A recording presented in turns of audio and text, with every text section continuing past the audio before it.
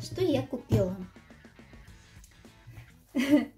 Ну, я купила силиконовый чехол для телефона. Но я подумала, у меня старый смартфон я тоже защищала еще дополнительно. Я уже убрала. Такая, ну, типа чехольчик, сама его там, короче, сотворила. И решила, что сейчас я тоже не буду переплачивать, а сотворю сама. По типу смешных цен. Купила кошелек. Ну, естественно, пошла подбирать. Выглядел он таким вот образом. Вот так вот была пришпандурена штучка.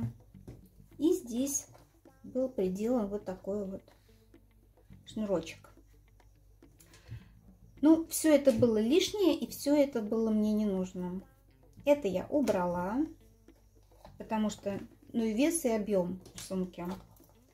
У меня ничего другого не было, я из того, что у меня было дома. Вот такой вот придумала мне какой-то, не знаю, съемочка, что ли, такая вот. Кармашек здесь я решила, очень хорошая вещь.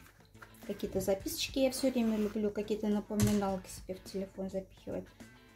Что я сделала? Убрала вот эту фигню, которая, на мой взгляд, удешевляет. Но здесь остались две дырочки. Ну, опять-таки, за неимением ничего другого, я сделала вот такой вот типа бантика. Так. И убрала, отпорола вот эту часть, которая была здесь пришита. Я ее убрала. И сделала из них два самостоятельных чехла. Вот эта кнопка, она была приделана здесь. Ну, потому что вот так закрывался кошелечек. Я ее отрезала аккуратненько и приклеила сюда. Теперь у меня этот чехольчик выглядит в таком вот виде. Телефончик туда положили. Здесь такая вот типа мягенькая штучка. Раз, опс, на кнопочку и вперед. Мало того, что даже мне и получилось сделать еще и второй чехольчик. Ну, короче, сегодня я развлекалась. У меня сегодня была творческая работа. Здесь я немножечко попачкала клеем. Ну, это ерунда с обратной стороны. Здесь ничего. Здесь вот такое вот отделение. Здесь уже такая гладенькая ткань.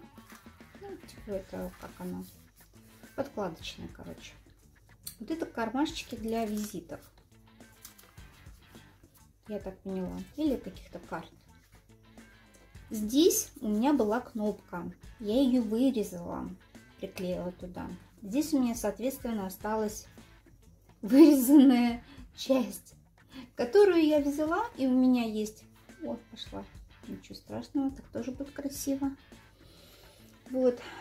Гобеленчик остался у меня от того, как я там дома делала на подушке, на пуфик, чехол. Вот. И, на мой взгляд, очень даже по цвету получилось. Приклеила сюда такой вот квадратик. Здесь еще остались типа дырочек таких вот. Я еще, ну, думаю, у меня уже, кстати, вот этой штучки-то нету. Ну, ничего такого подходящего, я не знаю, или потом сделаю, может быть, что-то такое тоже с тоненького, не толстого типа бантика, может быть, какую-то бусинку сюда пришью. Ну, потому что вроде как просится что-то еще такое небольшое, мне так кажется. Вот, проверила, телефон прекрасно сюда 1 к 1 вот так вот входит, размер идеальный для него. Ну, короче, получается, что у меня телефон почти такой, ну, за исключением вот этих вот швов. Ну, и вот то, что там объем сюда входит. Вот такая вот лопата. Вот. Так что вот у меня получились такие два чехольчика.